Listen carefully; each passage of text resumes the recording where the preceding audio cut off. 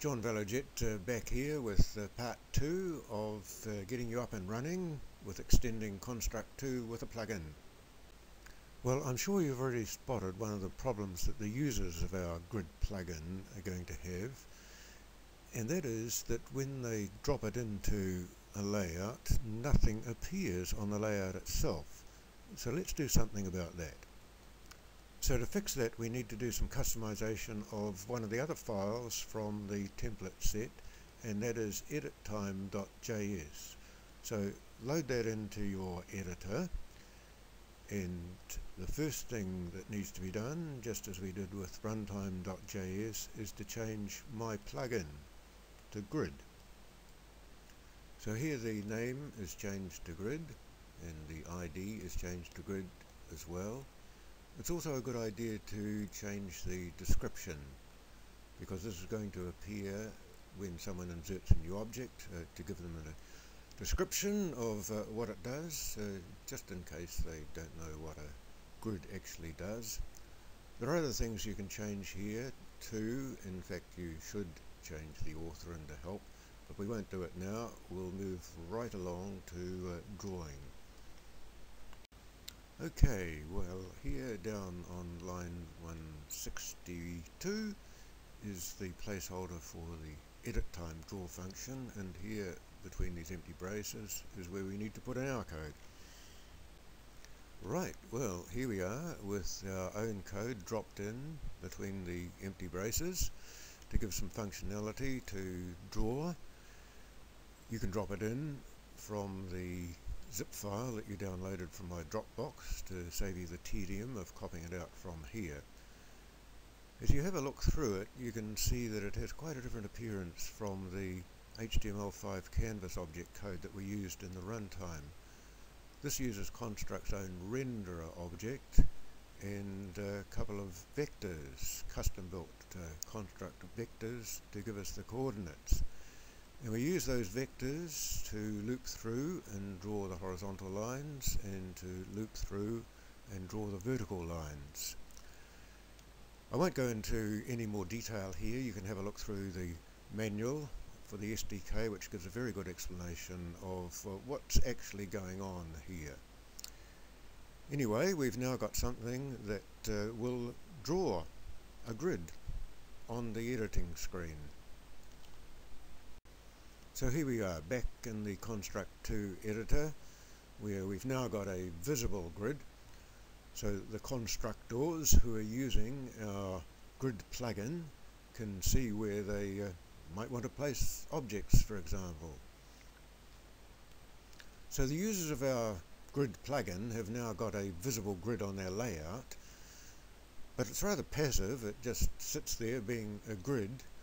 What if they wanted to make it the focus of some event? What if they wanted to add an action? Let's say if they click the right button, or the users of their game that they're building click the right button, some action happens with the grid itself. Suppose it changed colour. How do we go about doing that? Well, you won't be surprised to hear that we need to do a bit more coding. First of all, we need to call Construct's addNumberParam function with a label, make that label line color, a description, make that description line color, and an initial string that will give the value for this parameter. And because we're dealing with colors, RGB color, we'll make it black 000. And then we need to add a corresponding action. So we set the parameters for add action here with an ID 0, seeing it's our first one, flags, no particular flags, a list name that appears in the event wizard list, line color again, and a category that appears in the event wizard categories. And we'll make a new category called settings for our grid plugin, and this is the display string is the next parameter that appears in the event sheet. Set the color, a description, change the color of the grid lines, and a corresponding runtime function name. and that's going to be in the runtime code, and we'll head over there shortly and code up this change color function.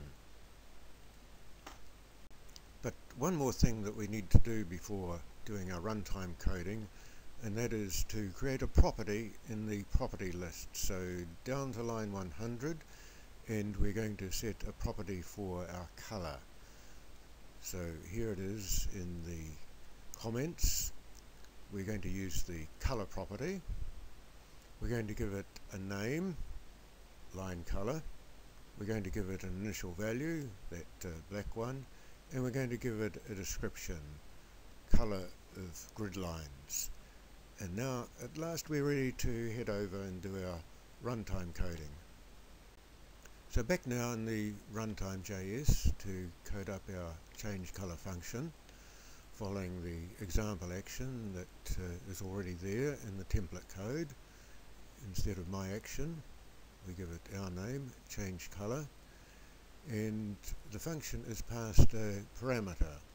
In our case it's going to be an RGB value, and that means that for the user, for the constructor making their game using our grid plugin, when they're asked for a line color for their change color action, they can type in an RGB value, in this case red 25500, and this will set the parameter that's passed to the change color action.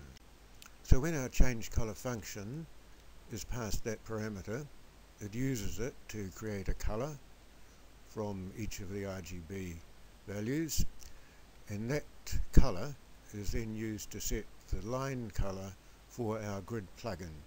Once that's done, we can ask the construct to runtime itself to redraw the screen, and our grid will appear with a new color.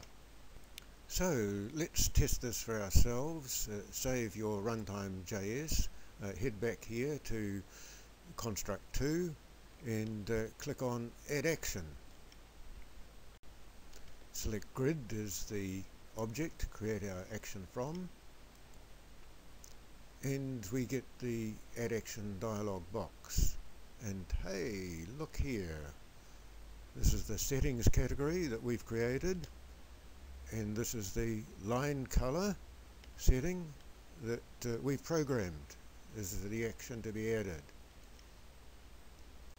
And when we click next, we get this parameter dialog box that we've already seen, and we say our line color is red, and click done.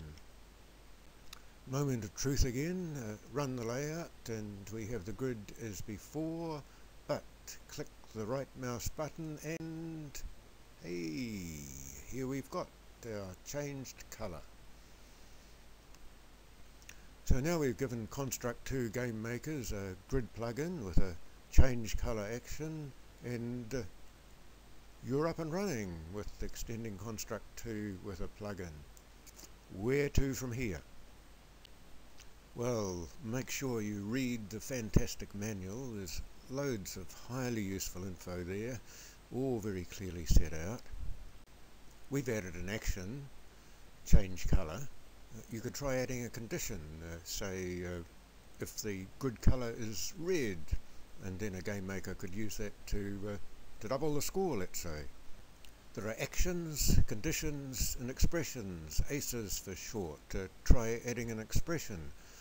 For example, the XY coordinates on the grid, so that a game maker could use that to place a sprite, say, at a particular location.